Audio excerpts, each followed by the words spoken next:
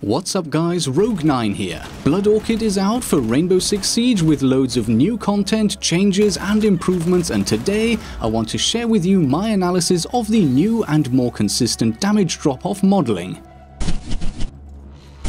With the info from the patch notes and some first-hand testing, I have finally been able to crunch the numbers and produce some insightful tables charting the damage drop-off over distance for each weapon, as well as the damage per second, the number of shots to kill against all three armor types, and the theoretical time to kill, also against all three armor types. Exciting stuff, and as always you will find links to the individual chapters of the video in a pinned comment below. And with that, let's begin by taking a quick look at what the patch notes tell us. In the past, the distance at which drop-off started was pretty much unique to each gun, making it virtually impossible to understand the strengths and limitations of each of the weapons. With Blood Orchid, things have become much simpler. We now only have 4 different damage drop-off models that apply to the 6 different types of firearms in the game. Machine guns and designated marksman rifles or DMRs have the greatest reach, with a drop-off starting at 25 meters and ending at 40 meters. Then we have the assault rifles with 25 to 35 meters, the SMGs and machine pistols with 18 to 28 meters, and last and least, the pistols with a drop-off between 12 and 22 meters. But it is important to note that there are a couple of exceptions to these rules. Shotguns retain their unique damage drop-off curves, as does Glaz's sniper rifle, and the Louison because it's also special, and the PDW-9 cause bugs happen. Smaller missions aside, this info is a useful starting point, and my first step in analyzing the new modeling was to conduct a series of tests to confirm that these drop-off distances have been implemented correctly. And good news everyone, after a brief scare during which I hadn't realized that the pings no longer work on character models and I was actually pinging the wall several meters behind the player, yeah, sorry to all those who saw my tweets and had minor heart attacks. I am thrilled to confirm that the 7 random guns I tested to double check the new drop-off distances all passed with flying colors. So apart from my minor brain fart there, everything looks to be in order with one exception. The damage drop-off for the PDW-9 seems to be bugged, and I've already taken the liberty of reporting this bug to Ubisoft. Until the bug is fixed though, the PDW-9's damage does not in fact drop off, but instead grows from its base level of 34 points to a maximum of 35 points at greater distances. This results in the PDW-9 having some of the best shots to kill and time to kill stats at all ranges, but hopefully this minor issue will be relatively easy to fix, so depending on when you're watching this, the bug might already no longer exist. Where do we go from here? Well, with reliable damage drop-off curves on hand, and now after running a few simple tests to figure out the minimum damage for all guns as well as the curves for the Louison and OTS-03, we can now pretty easily chart the damage that each weapon in the game does at any distance, and here are the results. If you're having trouble reading this table, fear not. You will find a link in the description that will take you to an online spreadsheet that you can browse at your leisure. What I want to do in the rest of the video is to briefly take you through those tables, explain what each one shows you, where the numbers came from, and also highlight important takeaways. So this table, as I mentioned, shows you the damage dealt by each weapon as of the launch of Operation Blood Orchid, from ranges 1 to 41 meters and beyond. The color coding is both to help group the guns in terms of their class and drop-off patterns, and also show the ranges over which drop-off occurs, the sections in white.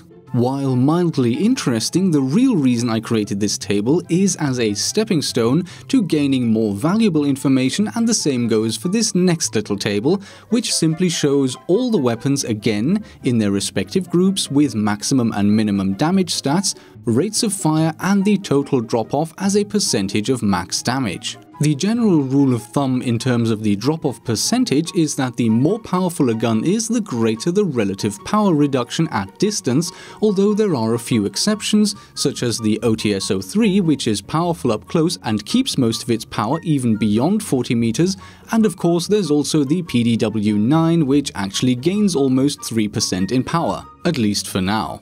The really valuable part of this table though is the rate of fire. Most of these numbers are simply taken straight from the operator customization menu in the game, but for the pistols and semi-auto rifles I had to establish the number via in-game testing. I tested about a third of the pistols, some powerful, some medium and some light, as well as all 4 of the DMRs, and found that with the exception of Glaz's gun, they all fired at the same maximum speed.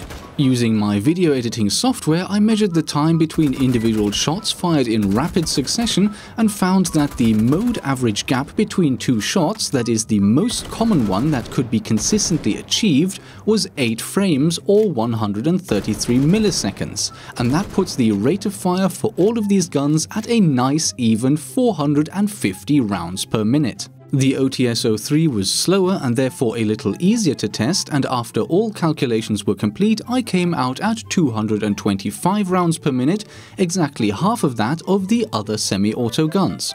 Excellent! And now that we have the damage at all distances and the rates of fire, we can combine these figures to calculate the damage per second, or DPS, for each gun at each distance, and here it is. As you can see, I have taken the liberty of coloring in the table to give us an exquisite heat map. This allows us to pick up on some trends, like for instance that the T95 and M249 significantly underperform the other 2 machine guns in terms of their damage output.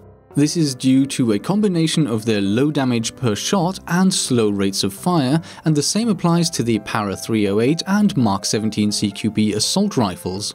The 2 machine pistols, the Bearing 9 and SMG 11, have excellent damage output both at close and long ranges, and again, the same applies to the brand new Scorpion and the hard-hitting pistols such as the LFP, the D50 and the M45. Although do keep in mind that for the pistols and machine pistols that I just mentioned, recoil is a limiting factor in terms of how far away a target can be before you start blowing most of that amazing DPS straight over the top of their heads and into the ceiling.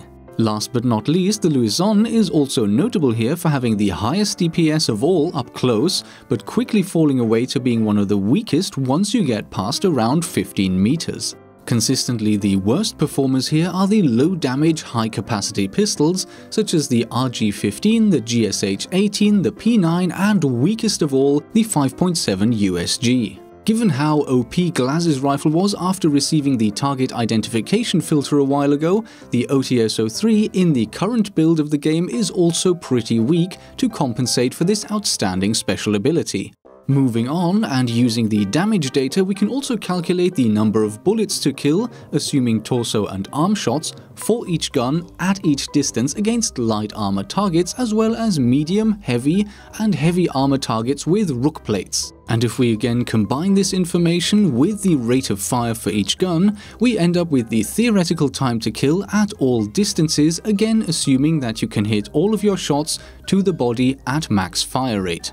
And the winner in this category, at least against light and medium armor, is Twitch's F2 with 122 milliseconds time to kill up to 25 meters. Once you go up against level 3 armor or level 1 and 2 plus rook plates, the F2 does get crowded out somewhat by the hard-hitting, fast-firing semi-autos such as the DMRs and some of the pistols. Consistently the worst, again against all armor types and at all ranges, are the low-power pistols, specifically the P9 and the 5.7 USG. All in all though, the TTK stats are not all that surprising. In general, the attacker weapons provide a faster TTK at greater ranges compared to the defender weapons, and although some of the pistols can be very good at close ranges, they do tend to suffer when you're further away. The times and rankings for individual guns shift around a little bit depending on the armor type of your target, so for full details go ahead and check out the tables for yourselves.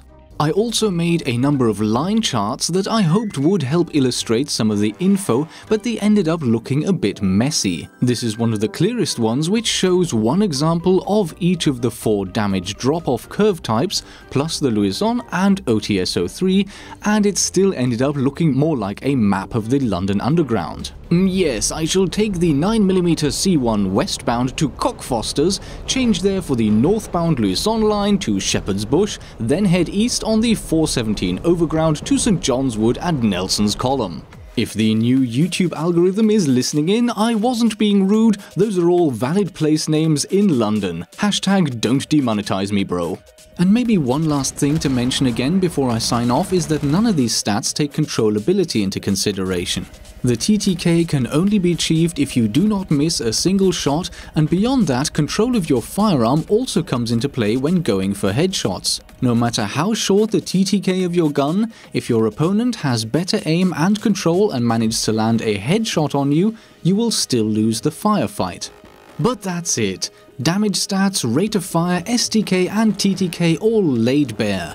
I hope that this info is useful to you, and if you have any questions, clarifications, corrections, praise or requests for what you want me to test next, leave them in the comments section below. As always guys, I hope you enjoyed the video and I will see you in the next episode.